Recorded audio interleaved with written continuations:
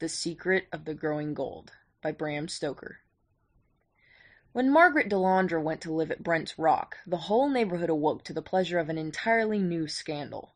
Scandals in connection with either the Delandre family or the Brents of Brent's Rock were not few, and if the secret history of the county had been written in full, both names would have been found well represented.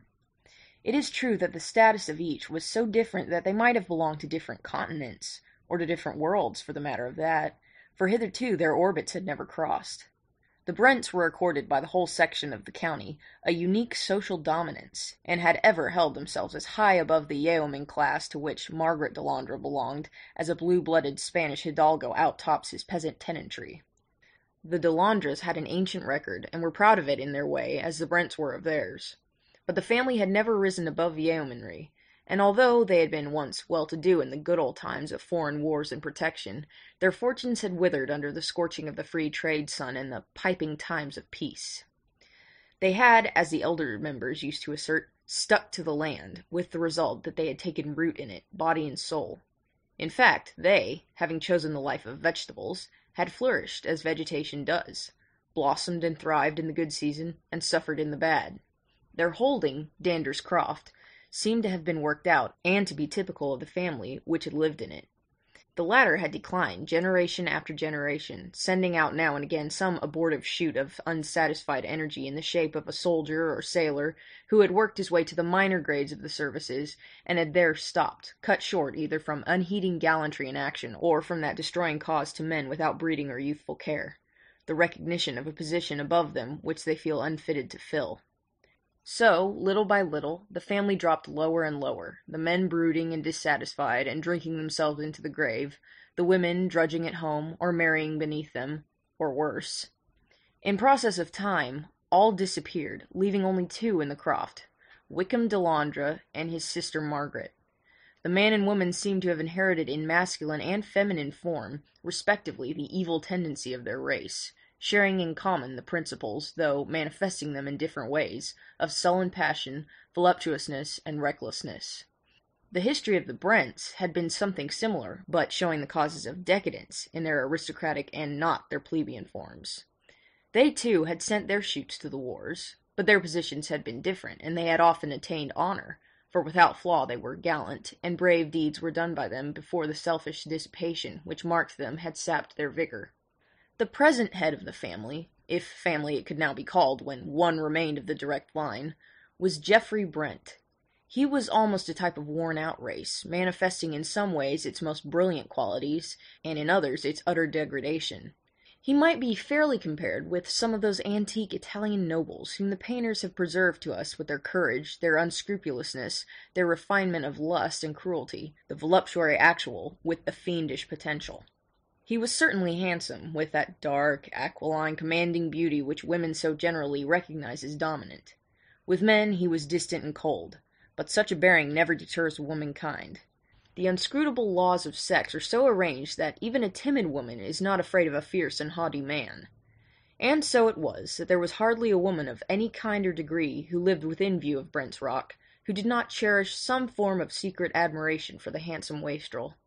The category was a wide one, for Brent's Rock rose up steeply from the midst of a level region, and for a circuit of 100 miles it lay on the horizon, with its high old towers and steep roofs, cutting the level edge of wood and hamlet and far-scattered mansions. So long as Geoffrey Brent confined his dissipations to London and Paris and Vienna, anywhere out of sight and sound of his home, opinion was silent. It is easy to listen to far-off echoes unmoved, and we can treat them with disbelief, or scorn, or disdain, or whatever attitude of coldness may suit our purpose. But when the scandal came close to home it was another matter, and the feelings of independence and integrity which is in people of every community, which is not utterly spoiled, asserted itself and demanded that condemnation should be expressed. Still, there was a certain reticence in all, and no more notice was taken of the existing facts than was absolutely necessary. Margaret Delandre bore herself so fearlessly and so openly, she accepted her position as the justified companion of Geoffrey Brent so naturally, that people came to believe that she was secretly married to him, and therefore thought it wiser to hold their tongues, lest time should justify her, and also make her an active enemy. The one person who, by his interference, could have settled all doubts was debarred by circumstances from interfering in the matter. Wykham Delandre had quarrelled with his sister, or perhaps it was that she had quarrelled with him, and they were on terms not merely of armed neutrality, but of bitter hatred. The quarrel had been antecedent to Margaret going to Brent's Rock. She and Wykham had almost come to blows. There had certainly been threats on one side and on the other, and in the end Wykham, overcome with passion, had ordered his sister to leave his house. She had risen straight away, and without waiting to pack up even her own personal belongings, had walked out of the house. On the threshold she had paused for a moment to hurl a bitter threat at Wykham, that he would rue in shame and despair to the last hour of his life his act of that day. Some weeks had since passed, and it was understood in the neighbourhood that Margaret had gone to London, when she suddenly appeared driving out with Geoffrey Brent, and the entire neighbourhood knew before nightfall that she had taken up her abode at the Rock. It was no subject of surprise that Brent had come back unexpectedly, for such was his usual custom. Even his own servants never knew when to expect him, for there was a private door, of which he alone had the key, by which he sometimes entered without anyone in the house being aware of his coming. This was his usual method of appearing after a long absence. Wykham Delandre was furious at the news. He vowed vengeance, and, to keep his mind level with his passion, drank deeper than ever. He tried several times to see his sister, but she contemptuously refused to meet him. He tried to have an interview with Brent, and was refused by him also. Then he tried to stop him in the road, but without avail, for Geoffrey was not a man to be stopped against his will. Several actual encounters took place between the two men, and many more were threatened and avoided. At last, Wykham Delandre settled down to a morose, vengeful acceptance of the situation. Neither Margaret nor Geoffrey was of a pacific temperament, and it was not long before there began to be quarrels between them. One thing would lead to another, and wine flowed freely at Brent's Rock. Now and again the quarrels would assume a bitter aspect, and threats would be exchanged in uncompromising language that fairly awed the listening servants. But such quarrels generally ended where domestic altercations do, in reconciliation, and in a mutual respect for the fighting qualities proportionate to their manifestation. Fighting for its own sake is found by a certain class of persons, all the world over, to be a matter of absorbing interest, and there is no reason to believe that domestic conditions minimize its potency. Geoffrey and Margaret made occasional absences from Brent's Rock, and on each of these occasions Wykham Delandre also absented himself, but as he generally heard of the absence, too late to be of any service, he returned home each time in a more bitter and discontented frame of mind than before. At last there came a time when the absence from Brent's Rock became longer than before. Only a few days earlier there had been a quarrel, exceeding in bitterness anything which had gone before. But this, too, had been made up, and a trip on the continent had been mentioned before the servants. After a few days, Wykham Delandre also went away, and it was some weeks before he returned. It was noticed that he was full of some new importance, satisfaction, exaltation. They hardly knew how to call it. He went straight away to Brent's Rock and demanded to see Geoffrey Brent, and on being told that he had not yet returned, said, with a grim decision which the servants noted, "I shall come again. My news is solid. It can wait," and turned away. Week after week went by, and month after month, and then there came a rumor, certified later on, that an accident had occurred in the Zermatt Valley. Whilst crossing a dangerous pass, the carriage containing an English lady and the driver had fallen over a precipice, the gentleman of the party, Mr. Geoffrey Brent, having been fortunately saved, as he had been walking up the hill to ease the horses. He gave information, and a search was made. The broken rail, the excoriated roadway, the marks where the horses had struggled on the decline before finally pitching over into the torrent, all told the sad tale. It was a wet season, and there had been much snow in the winter, so that the river was swollen beyond its usual volume, and the eddies of the stream were packed with ice.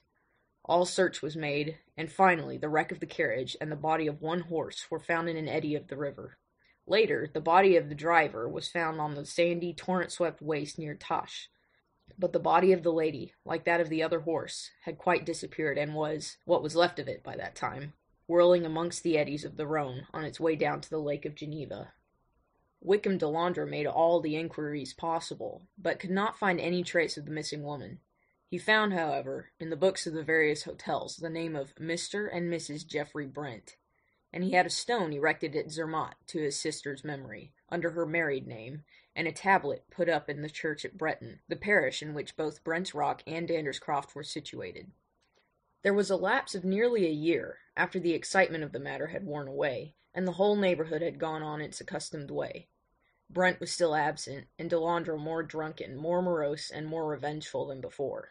Then there was a new excitement. Brent's Rock was being made ready for a new mistress. It was officially announced by Geoffrey himself, in a letter to the vicar, that he had been married some months before to an Italian lady, and that they were then on their way home.